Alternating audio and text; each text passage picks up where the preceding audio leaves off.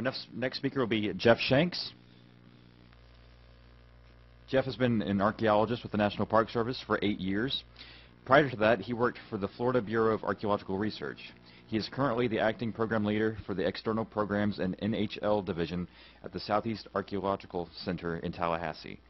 In recent years, his primary area of research has been the woodland period sites on the northeast Florida Gulf Coast.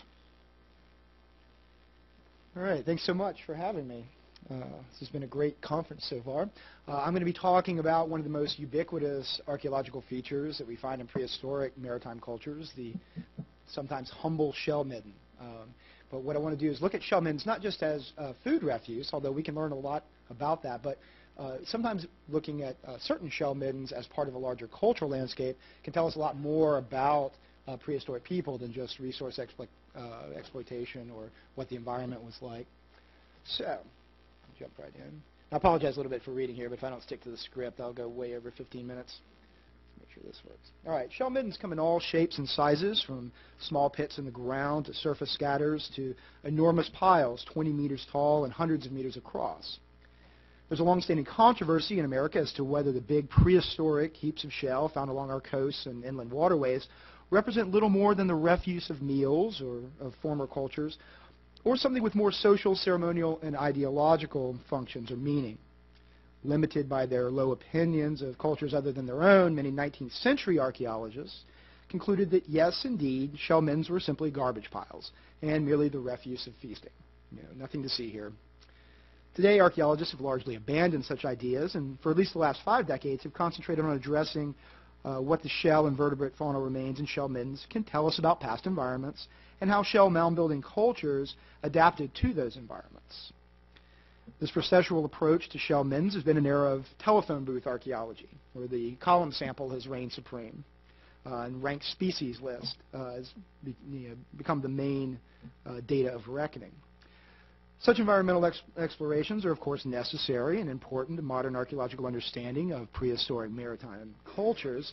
And up until recent years, shell mounds and rings, when they were examined at all, were the subjects of these kinds of processual analyses. What did folks eat and discard at these rings, and what do they tell us about their relationship with the environment? In the early 1990s, however, during a survey of NPS's Timucuan Preserve in northeast Florida, 2 shell rings were discovered, and these begged deeper analysis. They were actually discovered by Mike Russo. Shell rings were circular and semicircular rings of shell ranging from 50 to 80 meters in diameter and about a meter or 2 in height. Dating to between 3,500 and 5,000 years in age, and found only along the coast of South Carolina and Georgia, the peculiar shapes of the rings puzzled 19th century and early 20th century investigators, who recognized them as being made of the same kinds of shell refuse found in most shell middens, but who speculated that their shapes must have also held some social or spiritual significance. The 2 rings that were discovered in the Timucuan Preserve were the first to be recognized in Florida, and they were a bit different. Over 200 meters in diameter and up to 4 meters high, they were much larger. One of these, the Rollins ring, actually consisted of one large ring with 13 smaller asymmetrically shaped rings attached around its perimeter. Nothing exactly like this had been found in the heart of shell ring country in Georgia and South Carolina. In 2006, the known 42 archaic shell rings along the southeast U.S. coast were identified in an NHL theme study, and the Fig Island shell ring complex of South Carolina was listed in the National Register for its potential to yield important information on a national level of significance related to the builder's adaptation to the 4,500-year-old environmental conditions that existed at the time. And those conditions were far different than they stood at the time of the nomination. The theme study recognized that all shell rings were originally built on high land and maritime forests. But contemporary Fig Island stood in a saltwater marsh subject to daily tidal submergences of its base deposits. I'll show you just briefly. Here's the boundary that was drawn for this NHL that Mike drew. And he mentioned that at the time he was sort of encouraged to keep it as small as possible. And you see the boundary here only incorporates the shell midden itself. At the time, it wasn't, we weren't thinking of this in terms of a landscape, a cultural landscape. Had we approached this from that perspective, had Mike approached it from this perspective, that boundary might have been much broader and incorporated more of the environment around it. But in any case, for the first time, the theme study and nomination recognized shell rings as something other than just middens, as social places wherein the deposits, which consisted of little more than food refuse, held the potential to reveal insights into the social rankings of individuals and groups within the society, and communal events involving large-scale feasting that culminated in the construction of the rings as monuments. Using comparative analyses from circular communities throughout the world and spatial theories of proxemics that analyzed the organization of space in houses and buildings and the layout of towns, the nomination argued that all shell rings, regardless of their shapes as circles, Cs, or Us, were constructed of large piles of shell representing single sequential feasting events, with the most shell being piled at points in the ring that spatial theory predicted were symbolically significant points in society, that were often held by the most economically and symbolically most important groups or individuals in that society.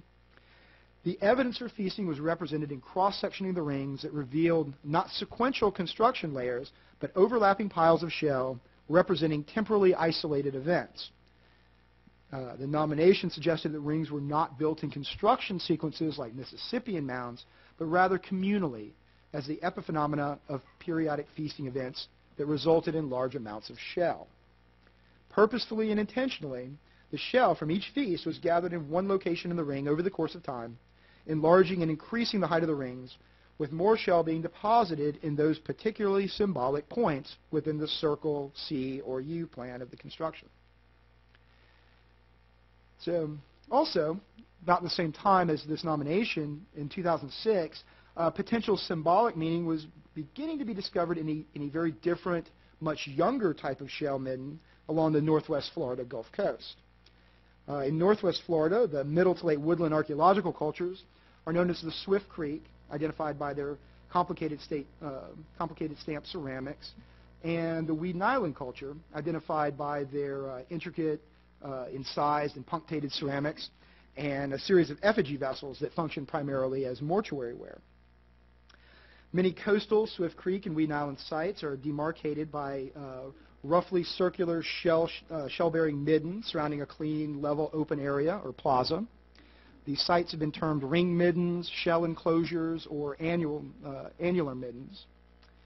Aside from organically stained soils, coastal ring middens contain mostly animal remains, shell and bone, that are universally inferred to reflect the accumulated daily food discard of long-term occupations, either permanent or seasonal, and are most often interpreted to be the remnants of villages or base camps. Many of the woodland period ring middens on the northwest Florida coast are adjacent to sand mounds that contain multiple burials. And it's these mounds that have received the most attention over the years, many of them being excavated by Clarence B. Moore over a century ago. During the 1970s, the operating model tended to describe the burial mounds as sacred areas and the adjacent ring middens as secular spaces. This sacred-secular dichotomy is now recognized as being overly simplistic, and subsequent excavation has shown that in many cases it's just simply wrong, as evidence of ceremonial activities can be found throughout the ring middens and plazas as well as the mounds. But it's still often thought of, and the rings and mounds are often still thought of as separate sites. So that idea, even though we recognize it as being somewhat outdated, it still kind of plays into our thinking somewhat. And you even see it in the case of naming the sites. A lot of these sites, the mound will have a separate site number than the midden, for example, even though really it should be seen as part of the same complex. So for the last 10 years, the Southeast Archaeological Center, the National Park Service, has been working on a series of woodland mound and midden sites at Tyndall Air Force Base near Panama City. The mounds here were originally excavated by Moore, but little archaeological work had been done on the middens. The 4 sites at which NPS did their most extensive work are the Swift Creek site, Baker's Landing, the Weeden Island Strange's Landing site, and the Pearl Bayou and Hare Hammock sites, which have both Swift Creek and Weeden Island phases. So as a result of these excavations and a large number of radiocarbon dates that were obtained, we have a very good understanding of both the relative and absolute local chronology of for the area, as well as some interesting and intriguing observations on the nature of the shift from the earlier Swift Creek middle woodland to the later Weeden Island late woodland. The past 2 years, we've moved our focus further east to Wakulla County, south of Tallahassee, where we found similar patterns in site formation, ceramic seriation, and chronology at several woodland sites, particularly Mound Field, which is a Weeden Island site, and Bird Hammock, which again has both Swift Creek and Weeden Island components. What we found is that there are certain phenomena observable in the archaeological record associated with that shift from middle to late woodland that may have been regional in extent rather than isolated locally to the Tyndall Peninsula. These patterns only become apparent, however, when we start to view these mound and midden sites through the lens of landscape archaeology, viewing the various components as part of a larger integrated spatial complexes. These complexes were laid out in generally concentric ring formations from the central plaza to the outer edge and beyond the mound, constituting 5 basic zones where the community activities took place. Back up here a little bit, if it'll let me. There we go. These complexes were generally laid out in concentric ring formation. So you have in the center the plaza area that's usually mostly devoid of artifacts, although we do find features. This is sort of the central public sacred space. That's surrounded then by a ring of houses, the habitation area. Beyond that, you have the refuse, the midden itself.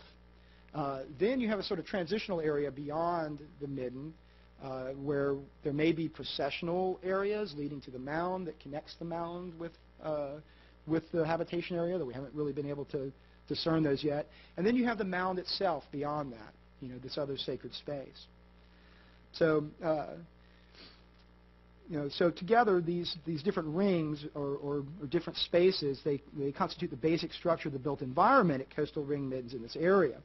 In contrast to previous models that spoke of the ring midden as the sole quotidian component of the village, this model posits that these concentric ring zones constitute the landscape of the many and diverse activity spheres, including the ceremonial and the ideological that constituted village life.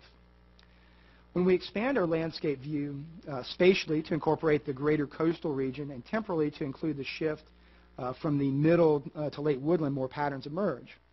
The Swift Creek sites tend to be smaller, and the shell refuse tends to be more heavily concentrated and evenly distributed around the entire circumference of the ring midden. With the Weeden Island sites, the shell is deposited only in certain locations within the ring, usually one side, and the ring itself is only fully discernible by looking at the distribution of ceramics. So what may be going on is that you have, you can see here in this Weeden Island ring, this is actually the ceramic distribution. You can see more artifacts on one side of the ring. So it may be that we have populations living here in this village more or less permanently, but then the rest of the ring gets filled in for feasting events and things like that when people come to visit the village. The Weeden Island ring middens are also larger in diameter than their Swift Creek counterparts. Based on the time of occupation of the sites and the amount of shell in the middens, there's no evidence, however, of an increase in population, despite the larger size of these Weeden Island rings. So there had to be some other reason that the inhabitants of the Weeden Island ring middens required more dispersed living areas with a larger plaza area than their Swift Creek predecessors. The placement of the burial mound relative to the village plaza may have also taken on new significance after the appearance of Weeden Island ceramics that was not present during the Swift Creek period. Although there's too few examples to say for certain, there may have been a pattern of placing Weeden Island mounds to the northwest of the village. You can see that on 3 of the 4 sites on the left side of this image here. That angle would be sort of a rudimentary solstitial alignment. That is, to someone standing in the center of the plaza, on the winter solstice, they would see the sun setting behind the burial mound. So, this is, again, something you only see when you look at these as a larger landscape. Also in the Weeden Island mounds, we find that there's usually a ceramic cache on the east side of the mound, or slightly southeast. This would be a sunrise alignment. So there seems to be some sort of solar mortuary idea going on during the Weeden Island period that we don't see evidence for yet, anyway, in the earlier Swift Creek period.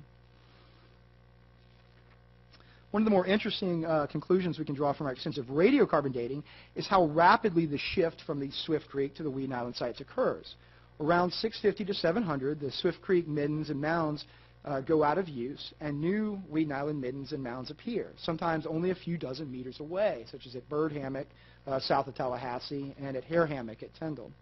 Within a very short period of time, coincident with the introduction of the Weeden Island ceramics into the area, the people of this region felt the need to not only shift their villages to a new, larger footprint, accommodating a much larger plaza area, but also to construct a new burial mound with possibly solar-oriented placement. At Hare Hammock, there's even evidence to suggest that burials may have been exhumed from the older Swift Creek mound and moved into the new Weeden Island mound during this time, during this shift. So what we may have evidence for in the archaeological record is the appearance of a new religious idea, a new mortuary cult, maybe this Weeden Island mortuary cult that spreads through the region all about the same time period, around 650, 700. But this is only something that becomes apparent when these sites are viewed collectively as a cultural landscape. So by shifting our focus from looking at certain types of coastal shell middens as merely garbage or food refuse and recognizing them as part of a larger cultural landscape, new social and ideological patterns can emerge, and new archaeological and cultural significance may become discernible.